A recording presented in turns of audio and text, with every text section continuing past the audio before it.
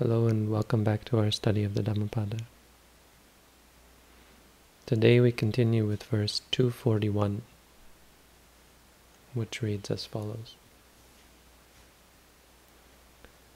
Asajjaya malamanta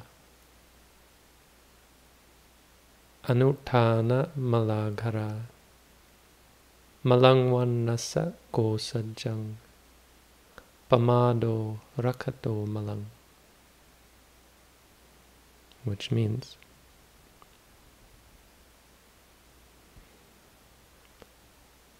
lack of recitation is a blemish on spiritual teachings. Lack of industry is a blemish on the household life.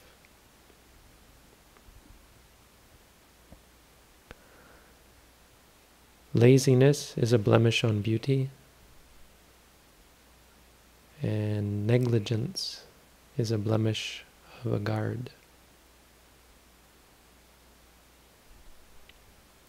Again, we're in the mala vagga, which mala means blemish or stain or corruption, something that detracts from or undermines or weakens something,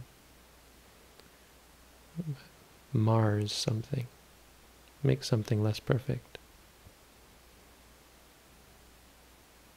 So this verse was apparently taught in regards to a story about Laludayi. Laludayi was a monk in the time of the Buddha, and he was well known for his general lack of wisdom or even common sense. He was always getting into trouble of some sort or another. He doesn't seem to have been terribly evil, just didn't think things through very well, or didn't have a sense of mindfulness or self-awareness. Pretty good example of how not to be, but not necessarily evil. Just said the wrong things and didn't have any self-possession or self-awareness to help him to see what was appropriate to say and appropriate to do. Very inappropriate sort of person. Apparently fairly arrogant as well, he had his defilements, because one day a group of householders came to the monastery and offered alms in the morning and then listened to the teachings from the monks. Apparently Sariputta and Moggallana were teaching. So after the talk, they were standing around, gathered, and they started remarking to themselves how wonderful was the teachings of Sariputta, the Buddha's chief disciple, and Moggallana, his second chief disciple, this pair of very special monks. How they were praising them, how great they were, and how great their teaching was. How wonderful it was to hear them when the Buddha wasn't able to teach. And Laludayi heard this and he said to them, well, that's because you've only heard them speak. He said, imagine if you heard me teach the Dhamma. And they heard this and they thought to themselves, wow, this must be some great teacher for him to be that sure of himself. They thought to themselves, oh, it'd be great if someday we could hear him teach. So,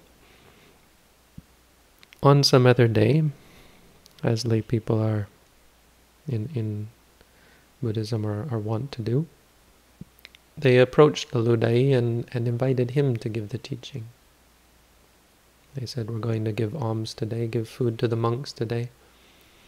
We'd like you to be the one to give us a teaching after the meal. And Laludayi he accepted it, said sure. And the day came and they offered food to the monks and invited Laludayi to ascend to this very special Dhamma seat that they made. They would often have this very elaborate ornamental chair to signify the appreciation and the reverence to the Dhamma. And it was the one example where a junior monk could sit higher than a senior monk because we put the Dhamma up as the highest. The teachings, the truth. And so he got up on this chair, a very special chair, very special occasion, and they have this fan that you put in front of your face because when teaching you don't want, there was a tradition to not have people look at you. You don't want to be focused on the person. The idea is for the teacher to be a vessel, a conduit, a catalyst for the teaching, not the source of it. We don't want to be focused on the person.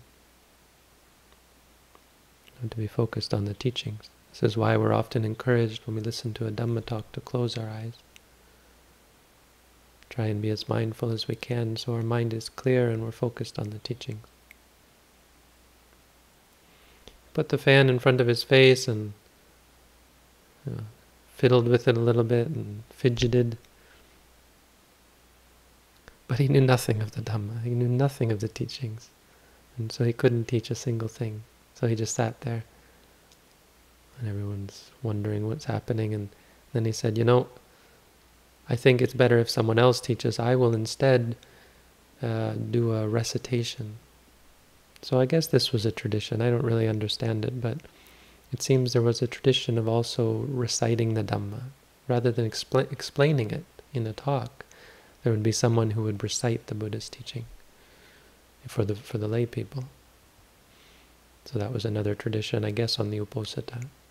It even occurs now in modern times. In Thailand, they'll have these sorts of recitations or special teachings where they just recite a teaching, reading it from rote, intoning it, kind of. And the people were like, okay. And so they found some other monk, invited someone else to teach, and that monk gave the teaching, and then invited Laludai to give a recitation. Laludai got up, but he couldn't recite any better than he could teach. He hadn't memorized any of the teachings, so it was useless. And he said, this isn't the right time for me. He said, I will do the recitation tonight. Find someone else to do it this morning. So, okay, very well. They found someone else to do it. And they practiced during the day, practiced the teachings, and maybe discussed the teachings, asking questions, or spending their time in the monastery. Maybe going home to do work, but then in the evening coming back for the evening teaching, and they invited him to give a recitation. And he stood up there and he said, this I can't do it at night. He said, tomorrow morning, have someone else do it now. I'll give the teaching. I'll give the recitation tomorrow morning. And here they were getting a little bit fed up, but they said, okay. And so in the morning, again they invited him up there, and again he was silent. He could no more teach it in the evening or in the morning than he could the day before. And at this point they were completely fed up, and the text says they picked up dirt and stones and sticks maybe in a threatening manner, and they were like, look, you talk down about the Buddha's chief disciples, bragging about you being a better teacher than them. You certainly better have something to teach us. And the Laludai saw these people who honestly weren't acting all that Buddhist, but we're certainly passionate about protecting the chief disciple's reputation and calling this monk to account. And so he got up and ran, and the people ran after him, and he ran and stumbled and fell into a cesspool. And later on the monks were talking about this state of affairs and what happened, and apparently this was a thing that had happened in a past life. There's a Jataka story, and the Buddha heard them, and he said to them, oh, this wasn't the first time. He said in a past life, Laludai was a jackal. And I don't remember the exact story, but it's something about a jackal. A jackal was challenging a lion to a duel and said, "I'm the king of beasts, you are not the king of beasts." And so the lion said, "Okay, well, let's fight." And then the jackal defecated on itself or something. And the lion was like, "You know what? If you want to win so bad, I give it to you. If this is your way of winning, then you can have the win." Anyway, there's a Jataka story, and Lalude was the jackal in that birth. And then the Buddha said, Lalude, his big problem was, even though he'd learned, or even if he had learned the teaching, is he never spent any time memorizing it, remembering it. And so when called to teach it, he couldn't teach. And then he taught this verse.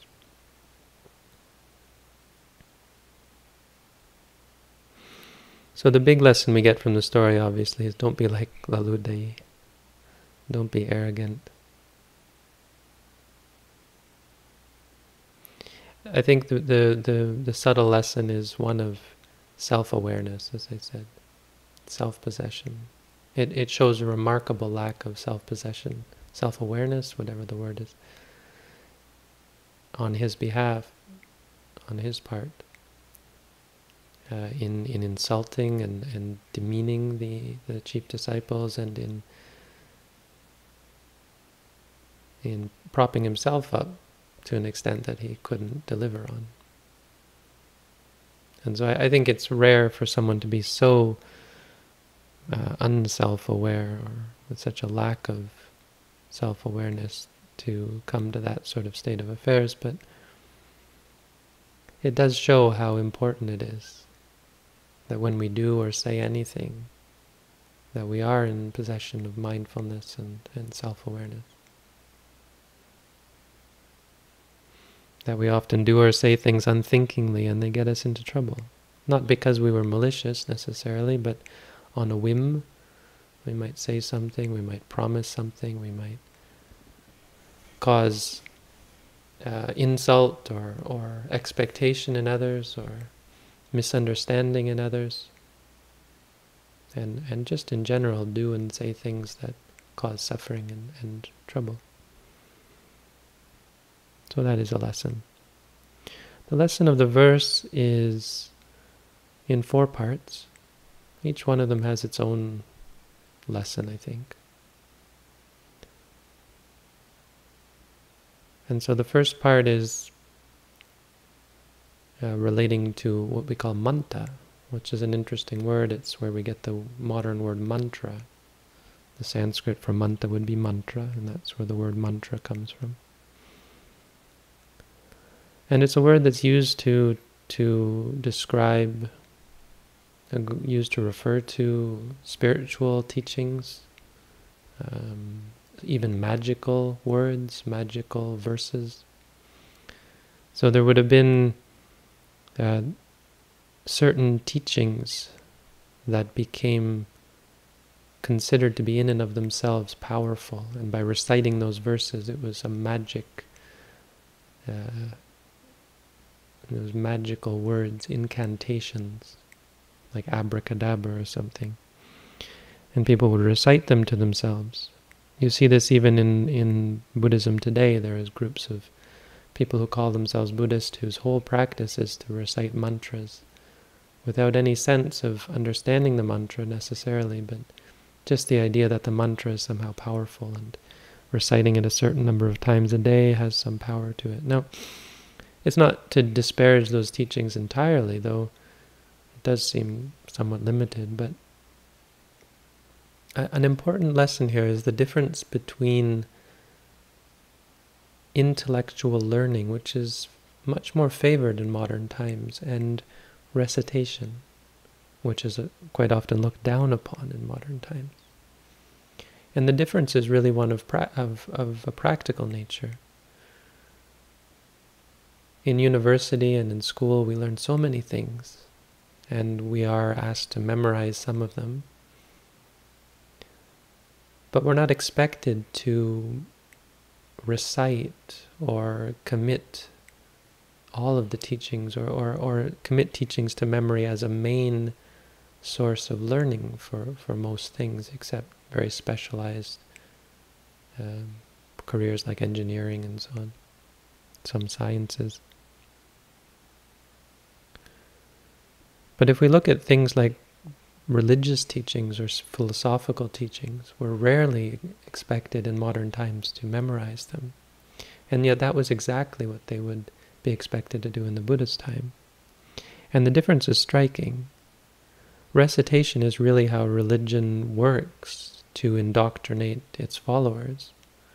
And that can be seen as a very dangerous thing, of course. Indoctrination can be very dangerous. But if you think about a good teaching, something that you have learned and you're sure that that's a good... there's no reason to think of it as a bad teaching, some general principle. This is good. This leads me to be a better person. This is a wholesome teaching. The indoctrination that comes from memorizing that can only be a good support.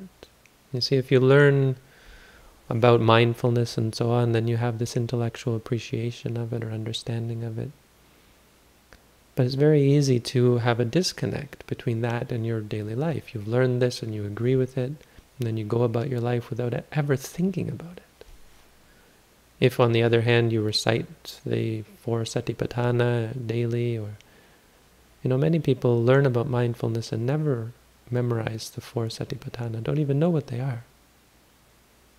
And that's a problem because it leads to a disconnect. It's a potential problem because there's a disconnect between your thoughts, your ordinary daily thoughts, and the teachings that you've learned. By reciting them, of course, it doesn't enlighten you. There's no magical power to the teachings. But it certainly makes you think about them more. This is really how our meditation practice works. Not exactly, but the same principle applies. By repeating to yourselves pain, pain, or thinking, it brings your mind closer to the actual truth, the actual experience. So it's not to equate the two, but the same sort of principle applies. This is what a mantra, the power of it, how it's more powerful than just an ordinary script that you may have read once.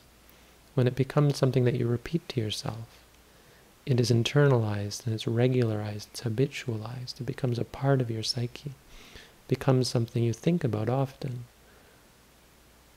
And so it becomes a part of how you incline your mind. It's a very easy way, if you want to learn an easy way to support your meditation practice. Memorize some Buddhist texts, even just verses, like I'm memorizing these verses every week. It's a great support for your meditation practice, though it isn't a replacement, and you shouldn't equate the two. When we talk about noting practice as being a mantra, it's important to understand it's not exactly repeating the word in your mind. But it's not so far off, because in order to repeat the proper word, you have to have a connection to the experience, and so it challenges you to be connected to the experience. But ultimately there should be always a connection. Should never be this disconnect where you would say rising, falling in your mind without ever really being aware of the stomach moving. It should be related to an awareness, and there should be a certain amount of striving for that. So this part of the verse is specifically related to learning, but it does tie in with meditation practice, and is something that as long-term practitioners we should consider. Not just, as many people do, reading the suttas. Some people I know who have read the entire Tipitaka, and they can remember certain teachings, but actually memorizing some of it. Not long parts, but you'll feel a great power in memorizing parts and understanding them, just verses or so on.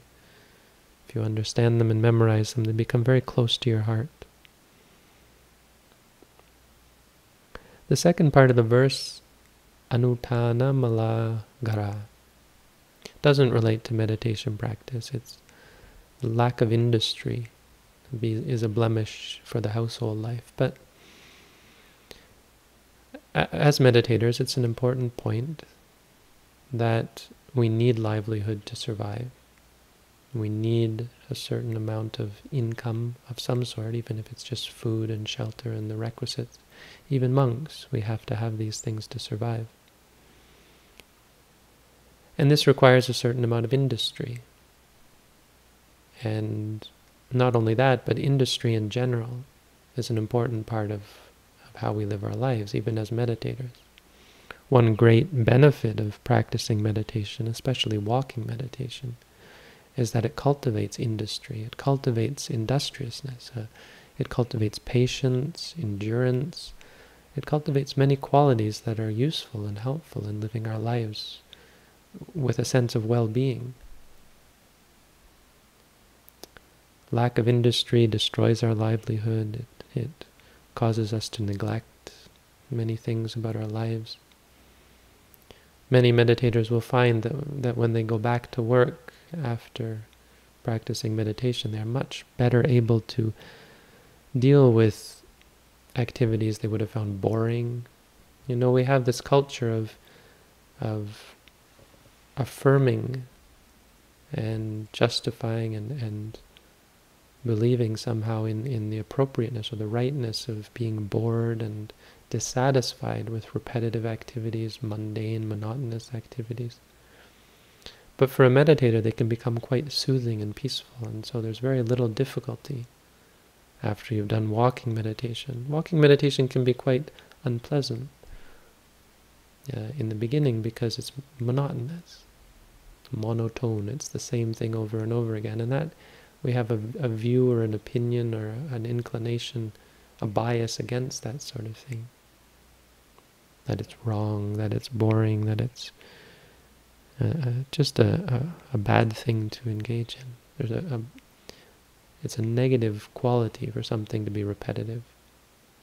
And of course there's no reason for that to be, except that in order to feed our dopamine, our chemical receptors in our brain, we need diversity. If you get the same thing over and over again, it doesn't feed the receptors. It ceases to have the same effect, and you need a new and more exciting stimulus. That's why monotonous things seem boring. Not because they are, but because we want our chemicals. We want our drugs. For someone who is free from that sort of want, they find monotony can be quite peaceful. Even the word monotony has such a negative connotation, but it really does literally just mean monotone. It's a singular flavor, which sounds dreadful to most people, but quite peaceful to someone who has realized a higher sense of happiness and peace. Has a sense of the strength and composure of one who has found peace.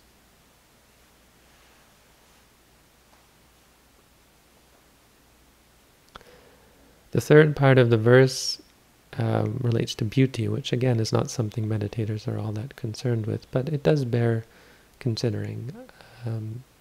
Malang vanasa ko sajang. Laziness is a blemish on beauty. No matter how attractive you are or beautiful you are, there's something ugly about laziness. So it's not to say that we should be concerned with beauty, but it is a good point that physical beauty only gets you so far. For someone who is attached to their physical beauty, it's always going to be limited by your qualities of mind, one of which is laziness. If someone is lazy, they lose some attractiveness. They lose some of their appeal. There's an ugliness to laziness. And this is important because we often overlook the fact that laziness is a blemish, laziness is a problem, and we can become quite complacent. We engage in activities that are relaxing. We favor them over those that are taxing or those that train us. Anyone who does physical training can tell you how beneficial and how gratifying it is to gain something from exertion and from industry, and how laziness actually is inferior. Any relaxation or sense of happiness or pleasure you might get from being lazy is ultimately corrupted by your addiction to it and your just the lazy state of mind. Someone who is industrious has experienced this state of energetic alertness and readiness of mind, wieldiness of mind that comes from training. It's another great thing that you get from meditation. It cultivates this alertness, this readiness, this energetic quality. The fourth part of the verse is, of course, the deepest part, relating to pamada, negligence. Pamado rakato malang. Rakato is one who guards. Pamada, negligence. Negligence is a blemish for one who guards. It corrupts. It's a problem for one who guards. Someone is guarding, the commentary gives the example of someone who is guarding cows or sheep or livestock. And you have to keep your eye on them. If you don't keep your eye on them, they'll wander off and get into trouble, and then you get into trouble as a result. If a person is guarding a gate, we talk about it, we know how we use the word guard in a conventional sense.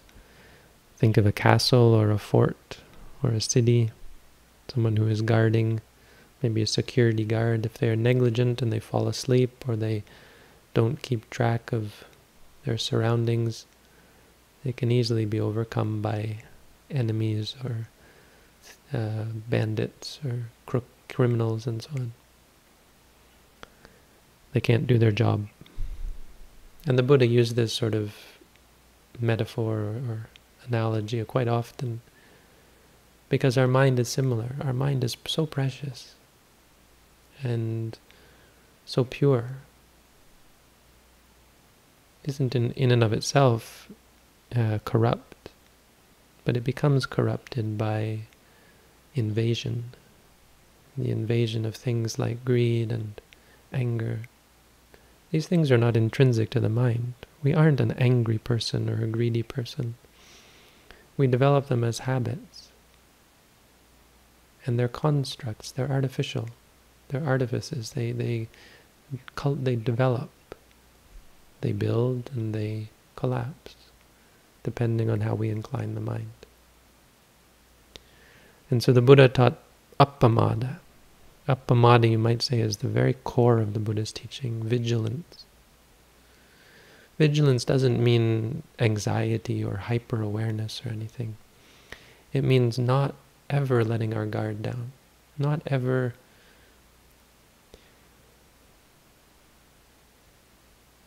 it means constant awareness, a sort of constancy. It doesn't mean you have to be anxious or worried about any lapse of awareness.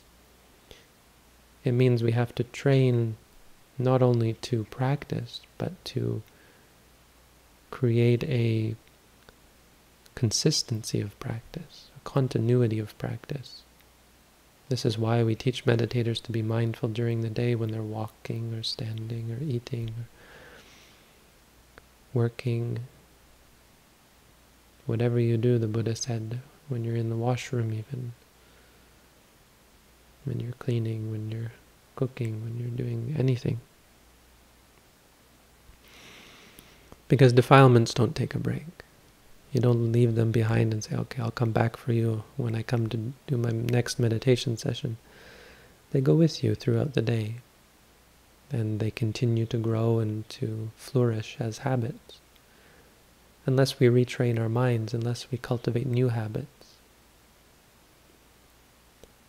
It was the last words of the Buddha, appamadena sampadeta.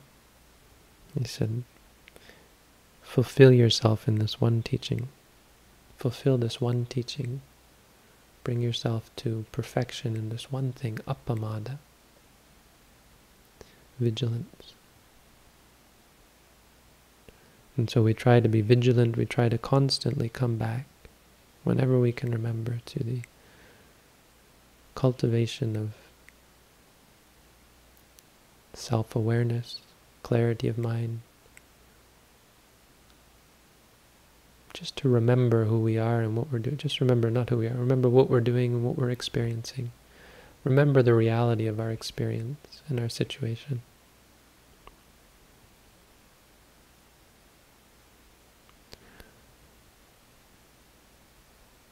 because our minds need guards as well.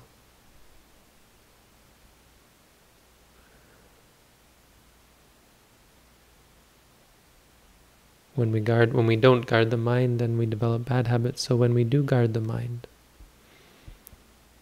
it's not just that it keeps the mind out of trouble. The cultivating of proper habits, the cultivating of mindfulness as a habit, the retraining of the mind in this way changes us, of course. And it's not just any type of, it's different from an ordinary type of training, because the change that comes about allows us to see clearly everything about who we are and about the nature of reality.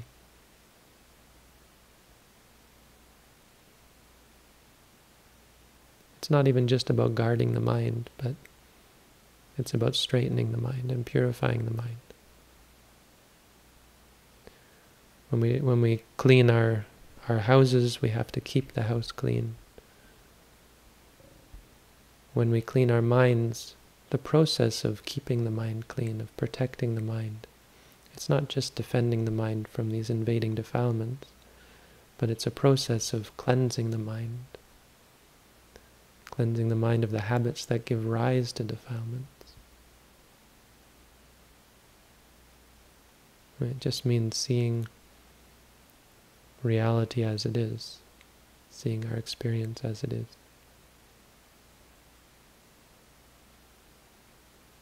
Training ourselves to have an objective experience of reality. This is what we're doing in mindfulness practice. We're someone who guards, but someone who trains and purifies our mind as well. And so the teaching here, the most pertinent part of the teaching is that practice of training the mind, purifying the mind, requires vigilance. For it to be complete, it has to be continuous and it has to be wholehearted. You can't just practice as a hobby. Coming to do a meditation course is the best thing, is the great thing. But it shouldn't be seen as a temporary thing. It should be seen as a means of really getting a foundation by which to live your life, to retrain the mind and to really work on some deep-seated habits, like what you see in the course: anger that comes up, fear, greed, desire, anxiety, arrogance, anything. So many things that you'll see throughout the course. To change these about ourselves, to change our inclination, and to train, to develop this skill, a skill that we can take back into our lives and practice regularly, practice consistently, to make a part of who we are,